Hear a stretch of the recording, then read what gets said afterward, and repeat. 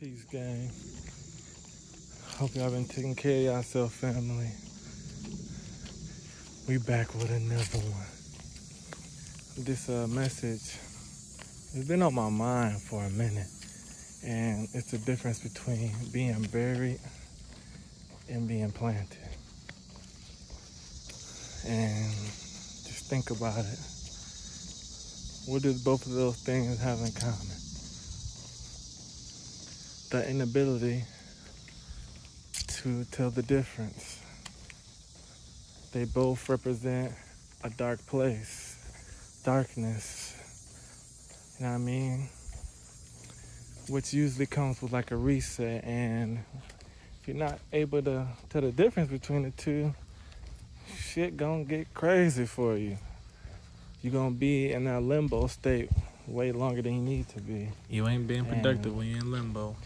We definitely keep it glass half full type of guy, perspective, vantage point, mindset over here. So for me, I always look at it as you being planted, right?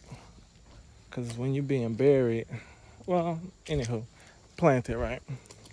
You're dark, just think of a seed. And I just love how I can just use Earth, Mother Nature for every example. Think about a seed, right? A seed cannot tell the difference between the two at first.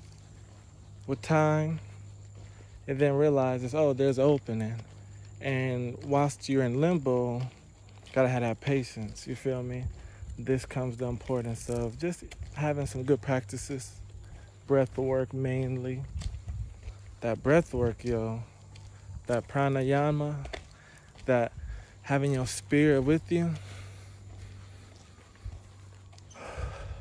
That right there, major key. So, Pete, yeah, like, some of this stuff you just gotta understand me. Like, that's just what it is. So, back to the seed. The seed is planted, it's dark. And before you know it, it begins to bloom, sprouting. It has been planted. And as long as you look at every obstacle, every lesson, every form of adversity as you're being planted, you will always continue to bloom because you are chosen. You are the flower, the sunflower, that light being, you feel me? And that's how we're gonna end it today. You the flower, you the chosen one. We blooming, baby. Love.